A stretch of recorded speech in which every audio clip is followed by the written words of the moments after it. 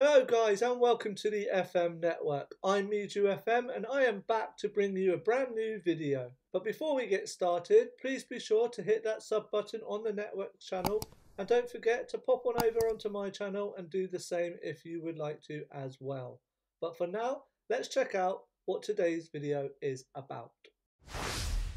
Okay guys, and in today's video I'll be going through a tactic that I have created on a save that I currently have ongoing on my channel called Inglorious Bastards. In this save I am Real Sociedad and I have found a tactic that I have built around my players which has led me to League and Europa League glory. So now let's check out the ins and outs of this tactic. So as you can see from this screen guys, we managed to win La Liga and the Europa League with Real Sociedad in the first season. The tactic was created around the fact that I noticed a lot of the players within this squad had very high aggression attributes, as you can see here, with all of these guys having a 12 or above. Also, another attribute that I focused on was the high teamwork ethic within the team. As you can see here, all these highlighted players here are from 12 up to 19 within their teamwork.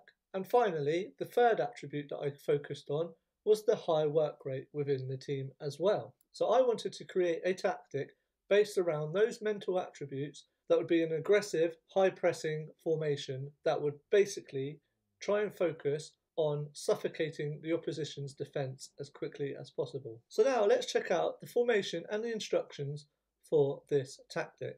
So as you can see guys, this is what I would call Mijhou theory, heavy rain. The whole idea, as I mentioned, is for these forward players to press high and be aggressive in their play, with the wing backs being the main outlets for the assists. We have an aggressive defence as well, with two ball-playing defenders and a libero on attack. The idea of this is as the team push forward, the deep line playmaker sits and then the libero joins the attack from deep, adding an extra element going forward.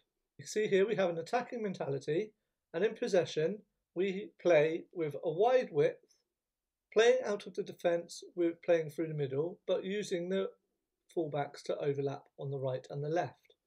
We try to be more expressive, and our directness in our passing is slightly more direct than you would normally have, but the tempo is extremely high. We avoid playing into the box or hitting those early crosses, but we do try to whip the crosses when we can. In transition, we counter press and we counter. We distribute to the centre backs and we use short goal kicks to do that as well. Out of possession, we play a higher line, but not right up to as much as we can, just slightly lower, but we push the defence higher to keep this little group here as close as possible without exposing the deep line playmaker too much. Our defensive width is standard, but we do try to prevent short goalkeeper distribution and have an extremely urgent intensity within our press. We don't use the offside trap, we don't get stuck in or use tight marking either. So if we go back to the player roles, we can see we use a sweeper keeper to be able to come out and support the defence if and when needs be. The two ball playing defenders are on defend, but their main idea is to get the ball from the keeper and then either bring it forward if they can or play it to the deep line playmaker who's usually available, or if not, out wide. The libero on attack, as I mentioned, his main role is to join the attack but also help out in defence. So when we're defending, we have 3 at the back and 2 wing backs, but when we're going forward, we have the 2 defenders sitting back with the libero joining in. The deep line playmaker is on defend, just to create a bit of balance so that not everyone is going forward. And the wing backs are on support. As I said, their main job is to provide the assists, and we will look at that in a little bit as well and how they did. And then our front 4 consists of an attacking midfielder on support, next to an attacking support striker, behind a pressing forward on attack, and an advanced forward on attack. Now these 2 players, and you see here we've got Belotti and Isaac, have been absolutely instrumental in our pressing and attacking. As you can see, if we move over to here, Alexander Isaac scored 48 goals in all competitions, with Belotti, his strike partner, on 36. Oyarzábal and Depay in behind scored 20 and 15 respectively, which helps give us a very good attacking quartet throughout the season. Okay, just to look at some of the transfers to show you the thinking behind why we brought some of these players in and how they helped as well.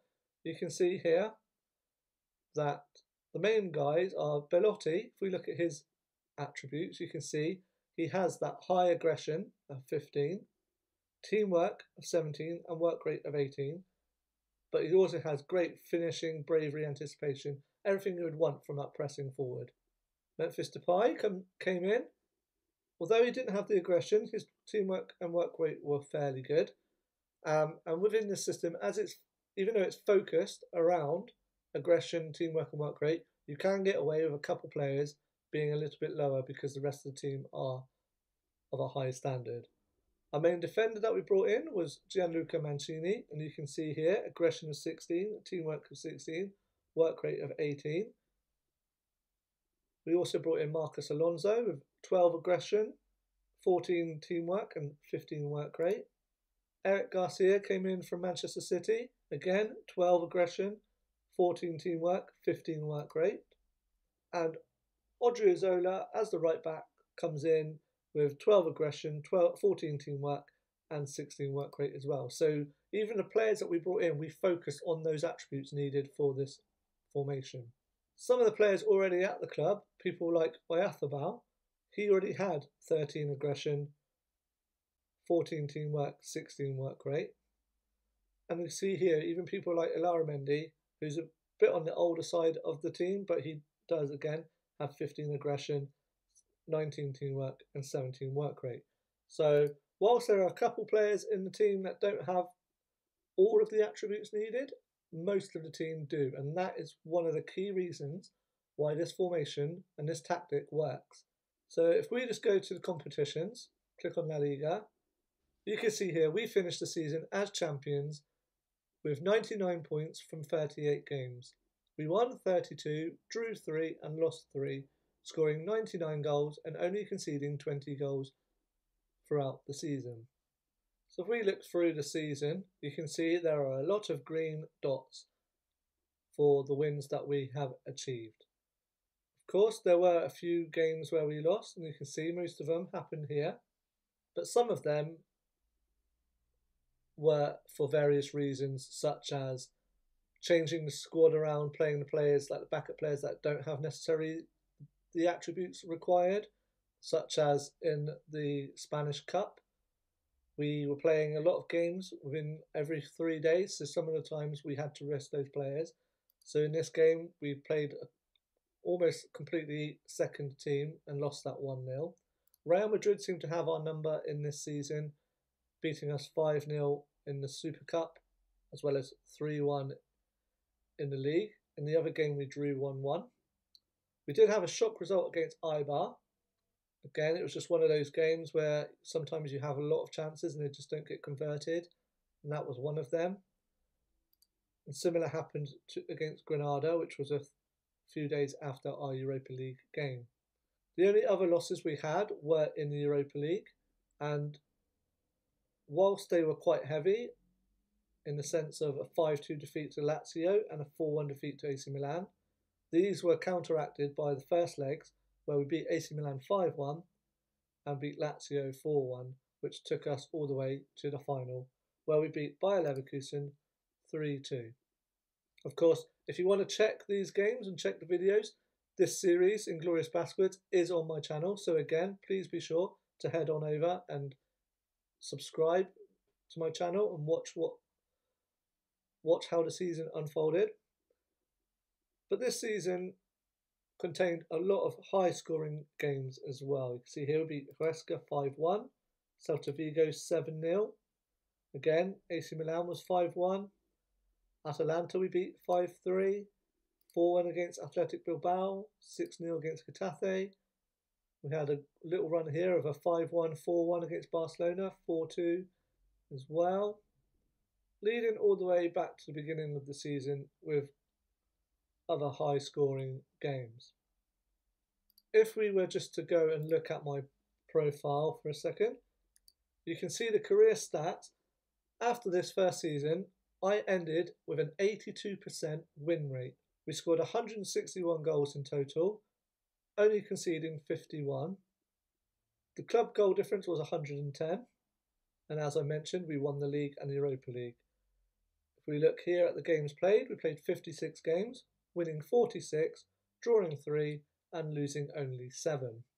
If we were to go and check out some of the stats throughout the season, we can see here we scored the most goals within the league, scoring 99, with Barcelona second on 82.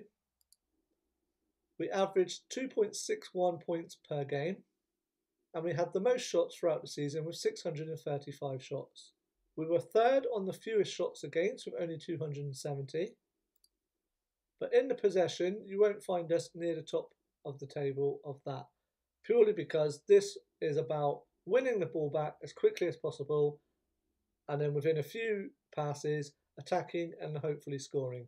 This isn't based around ball retention. This is based on attack, being aggressive, and being a nuisance, really. Again, we scored 99 goals in 38 matches, which left us with 2.61 goals per game and an expected goals of 79. So we actually scored 20 goals more than we were expected to score in the season. We were third on cross completion with 22%, which mainly came from our fullbacks, which was their job within the system. We had the best conversion rate with 15%, and we averaged 16.71 shots per game. You can see we finished bottom for dribbles per game attempted because, again, that isn't the idea of this tactic. The tactic is to win the ball and release it as quickly as possible. Holding on to the ball doesn't help the formation or the players in any way. So the whole idea is to release it, to score the goals as quickly as possible. Again, we conceded 20 goals throughout the season, but our expected goals against was 30, meaning we actually let in 10 goals less than expected as well. Again, just to reiterate, we finished second on clean sheets. Our tackles won percentage was 83, finishing second only behind Real Betis. Again, this emphasises a key aspect of our tactic of winning the ball back and then distributing it quickly. So with the second highest, that shows how effective we have been at defending, winning the ball back and turning over possession as quickly as possible. And you can see here, possession won, we won possession 2,805 times. Also, interceptions, we finished top with 619. If we were to check out some of the player stats from the season, we can see that Alexander Isak scored 29 goals within the league, finishing ahead of Inaki Williams and his strike partner Andrea Bellotti. And our fullbacks in Marcos Alonso and Ander Baranesia finished joint first with Lionel Messi with 15 assists each within the league season.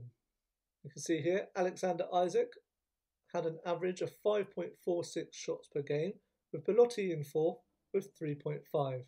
Isak's goal to 90 minutes ratio was 1.14, with Bellotti again in fourth with 0.65. Isak's expected goals were 17 and Bellotti's 16. So again, both of those players way outdid their expected goals. As mentioned, Baranesia and Alonso had 15 assists each in the league season, taking their totals to 21 and 20 for the whole season as well. So if we look at the players' statistics throughout the season, we can see here that the best average rating was Alexander Isak with 7.49, followed closely behind by Ayathabal on 7.29 and Bellotti on 7.23. With the goals, there were quite a few spread out from front to back, with Isak on 48, Bellotti on 36, Ayathabal getting 20, Depay 15, Arezzo, Lopez, Aouar on 7, with David Silva on 4, and then the rest being made up from some of the more of the bit part players or defensive players. Most assists went to Ander Baranesia with 21, and then Marcos Alonso finished second on 20, with Ayathabal on 17, Belotti and Depay 13 apiece, and David Silva on 10. One of the things worth mentioning though is that Ilara Mendy, who was one of the first choice deep line playmakers, finished bottom on a 6.70. So there might be issues with the effectiveness of that deep line playmaker in the middle, but his main role isn't necessarily to create, but to be available, to have the ball, to receive the ball, and then to lay it off to the fullbacks or the people in front of him. So he finished with no goals and no assists, but he wasn't in the team to provide those anyway. But that in the future could be something that maybe you could play around with rather than playing a deep line playmaker, see what other position works for you. So as you can see from all that info, Mijhou Heavy Rain provides lots of goals, lots of assists, is aggressive, it's fun to play, and overall it's a very successful tactic to play with an 82% win ratio over the course of a season with a team that you don't even expect to be in those positions come the end of the season. I'm very pleased with how this tactic has turned out. It's also worth mentioning that I ran this tactic with PSG as well, and again it turned out to be a very successful tactic for them, with Mbappe scoring 59 goals throughout the season and his strike partner Icardi getting 41, with Neymar on 16 with 17 assists. You can see here the fullbacks in the PSG system of Florenzi and Bernat got really high assists again, with 20 for Florenzi and 25 for Bernat. So again, the main attributes from this tactic, which I spoke about, being about the assists coming from the fullbacks and then these four players causing havoc, shows that it's effective as well. The only reason why I did it with PSG and not somebody else is because I do believe this tactic requires a certain type of player, as I've mentioned, high aggression, high teamwork, and high work rate. I don't really think it will work with players who can't do the roles or have those attributes, because it's a very demanding formation. There are some times where the defence have to work really hard to win the ball back, so they need to have those attributes to be able to do that. But if we see here, PSG won the league, got knocked out in the semi-finals against Real Madrid of the Champions League, but won the Trophée des Champions in France as well. So again, another successful season for PSG and another successful season for Mijhou Heavy Rain. Okay guys, that's all from me today. I hope you have enjoyed this video, and please do let me know if you choose to try this tactic out. I'll be very, very interested to see how you get on. In the meantime, I'd just love to say a massive thank you again to the guys at FM Network for allowing me to be on their channel once again. And please do be sure to hit the subscribe button for the FM Network, as well as popping along onto my channel and doing the same if you like what I do. But for now, thank you for watching, take care of yourself, and I'll see you very soon.